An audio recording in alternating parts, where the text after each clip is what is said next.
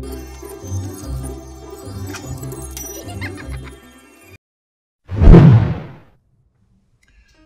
mortals, I am the BookTube Goddess, the #1 drag queen booktuber on YouTube.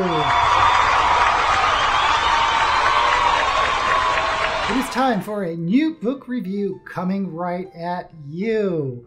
Before we go on, I just want to address that yes, this is a real fur coat. It was given to me by a very dear friend, but it is a vintage coat that's 100 years old. And I don't support the fur industry these days, but I also don't have a problem with a vintage coat.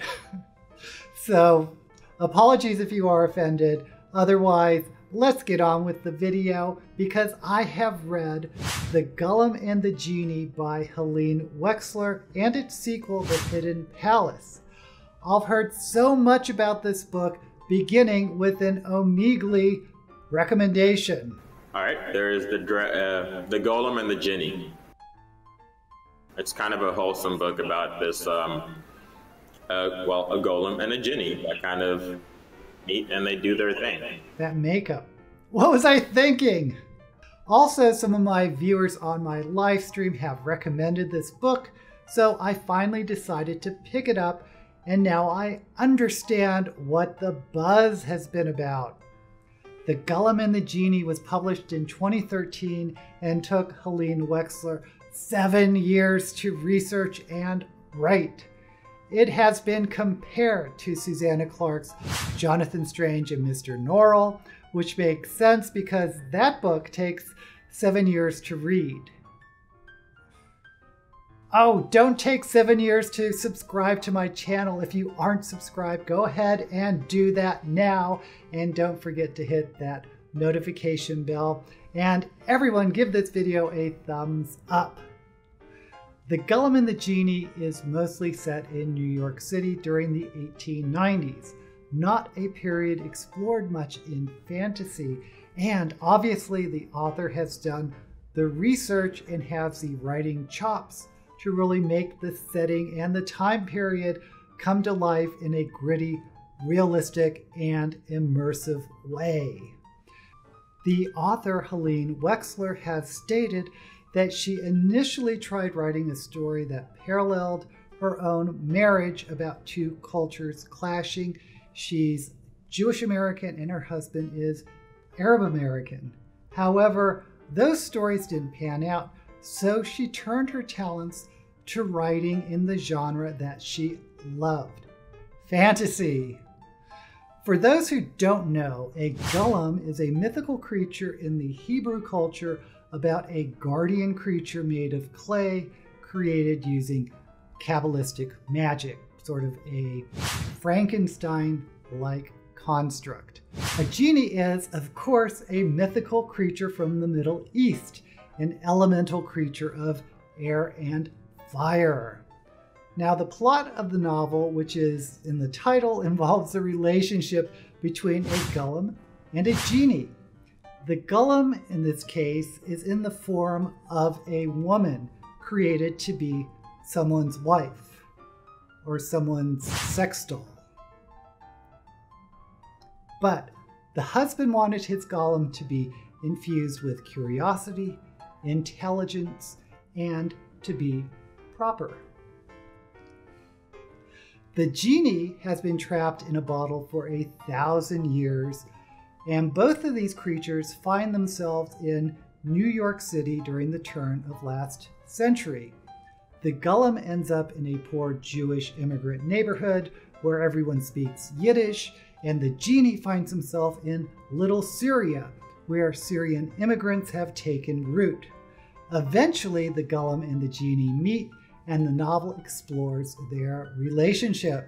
Now, that's all I'm going to say about the plot, which honestly is rather thin as far as plots go, but this is a character-driven novel, and talking too much about the plot will take us into spoiler territory.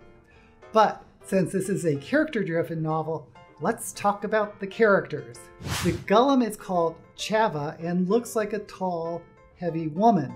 However, her superhero abilities include super strength, not needing to eat or sleep, and unexpectedly, at least for me, the ability to read minds or to hear thoughts.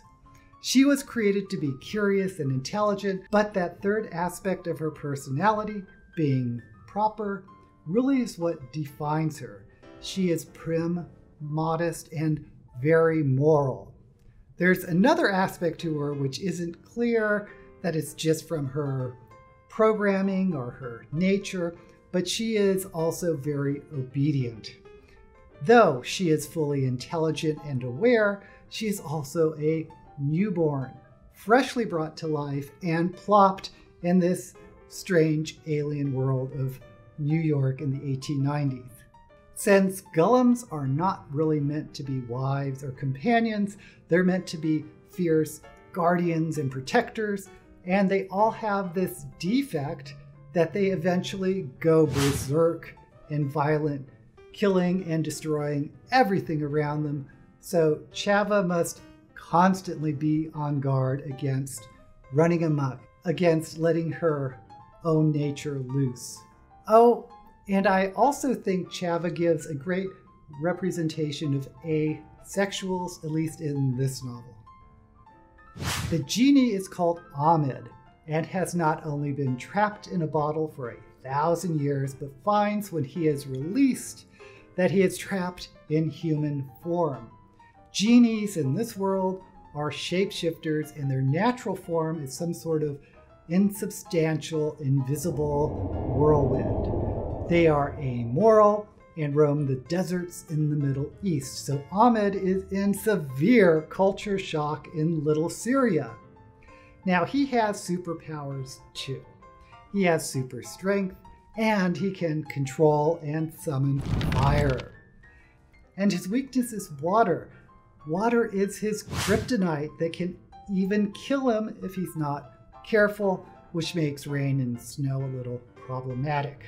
Genies also are susceptible to iron, but Ahmed doesn't have this disadvantage because he is bound to human form by iron, so iron doesn't affect him. He's used to being a free spirit. Now, since he's used to being a free spirit, he is also extremely arrogant. So as you can imagine, these two creatures are somewhat antithetical to each other, especially when you take into account they come from two completely different cultures. The standout in this novel, I think, is the writing. It is beautifully written. The details and insights bring life to New York during the 1890s. In fact, the research and the particulars brought out in this novel could classify it, I think, as historical fiction, at least in my opinion. Now, it is also written in third-person omniscient, which is not seen very often these days, and not well done when you do see it, but the Golem and the Jinni makes some of the best use of this narration style that I've seen in modern fiction in a long time. Usually writing today is either first person or third person limited. In third person limited, the point of view is strictly from one character's viewpoint. In omniscient third person, the narration, while usually focused on one character, can dip into the thoughts and motivations of side characters. It reminds me of something in one of Kurt Vonnegut's novels, and I forget which one. Let me know in the comments below if you know what I'm talking about. But Vonnegut vowed not to overlook any minor character, but to give them all full lives in his book. So, not only do we have a detailed focus on our two main characters, but we have a host of other characters too. There's the man who wants Chava as his wife, the mystic who created Chava for him, the rabbi who finds Chava and befriends her, the rabbi's nephew, a Jewish baker, his wife, their employees, the Syrian immigrant who is a metalsmith who releases Ahmed, and the woman who owns a bottle that has Ahmed trapped, and this woman owns a coffee shop in Little Syria along with her husband. There's a man that sells ice cream on the streets in Little Syria. There's this upper-class debutante who lives in Park Avenue where Ahmed explores. We get to intimately know each of the supporting cast of characters, which further enriches the story and deepens our understanding of the setting. Now, this brings us to one of the weaknesses I found in the novel, that there are so many characters that are getting prime time narration and backstories. There were parts of the novel for me where it felt like nothing was going anywhere. But what the author is doing is setting everyone up in place like pieces on a chessboard. Have to admit, as a reader, I often felt wondering, where are we going with this? This leads us to the other weakness. It was hard at times to see what the overarching stakes were, the major complication in the novel, which is a basic element of storytelling. There were small complications that drove the story forward, but where was the villain? By the way, there is an actual villain in the novel, but that villain is in the background through much of the novel and we aren't aware of the stakes. But as I was reading, I realized that the real complication, the real villain, if you will, was loneliness born of being the other. Both Chav and Ahmed are literally aliens among humans, not able to relate, but having a deep need to get close to those around them because there's nobody else. Even in their cultural enclaves in New York, they don't feel a part of those communities. Of course, as readers, anyone who has ever felt alienated, even among people in your own culture or family, can relate to what is going on with the Golem and the Jinni. In the end, the author delivers. All the moving of the chess pieces come together to a satisfying conclusion, and none of the minor characters are superfluous. Now, I will say there is a strong tendency for the author to use coincidences to tie up ends, but I felt everything was justified.